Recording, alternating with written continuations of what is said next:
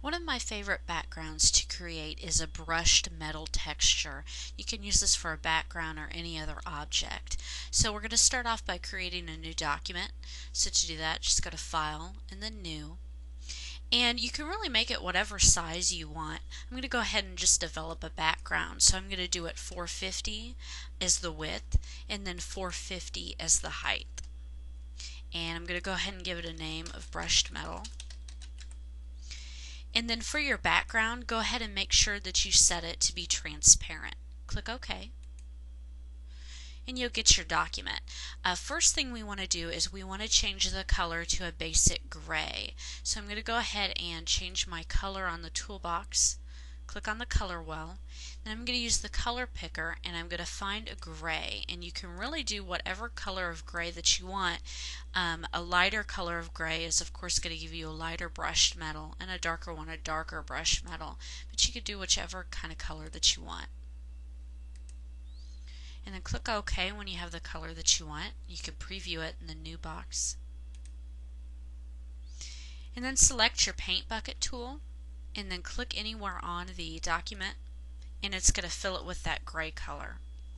So now what we're going to do is we're going to add a series of filters to make this brushed metal. So the first filter we're going to add is noise. So go to Filter and then Noise and then Add Noise. Now as far as this goes, you don't need to have these settings exactly like how I have them. Just do them close. You get a little bit off and it's going to give you just a slightly different look. You really can't do too many things wrong for this texture. So I'm going to go ahead and I'm going to set it to 21. If that looks like too much noise, you can go ahead and lower it if you want. I'm going to do 18. You want to make sure that the distribution is Gaussian, and you also want to check so it's monochromatic. If it's not monochromatic, then you're going to have some different colors in here. You really just want to have your grays and your black and your whites. Click on OK. And now we're going to do a blur.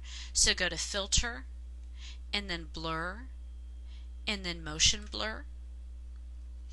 And here, as far as the angle goes, you want to set it in the about 45 to 50. So anywhere in there is going to give you a different look.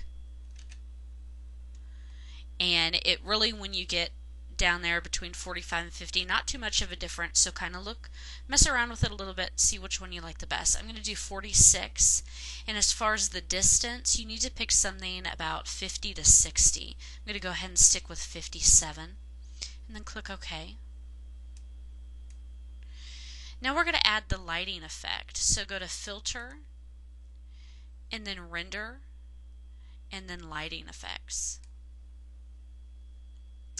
And as you adjust your circle over here, you can grab a hold of the sizing handles. You basically want to make sure that you have lightness brought to the entire box or entire shape that you've created. So make it wide enough where you've gotten in where it's all light. If you have some dark corners, that's okay. That kind of gives it a neater look. You can also kind of create a little bit of a darker color to one side. So get that how you like, and of course you can change this to change the light source. I'm going to go ahead and leave it like that. You want to keep it as spotlight. And then as far as intensity, you want to have it in between the middle to the full. And if you get too light, it's going to give you a little bit too much light. And you can really see here, it's really starting to look like metal. So you can really just adjust these how you want. The focus, you want this to be completely wide. You want it to be 100% shiny and 100% metallic. Exposure, this is something that you can mess around with a little bit. The higher you go, the more light you're going to get. I'm going to keep it in between the middle and in between over.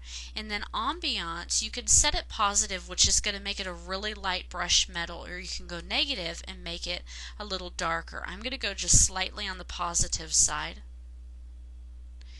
And that's exactly the look that I'm going for. Leave your texture to none. Click OK. And you've created a brushed metal texture. If it doesn't look quite right to you, then go back into the lighting effects, and that's where you can really set it to get exactly the look that you'd like to have.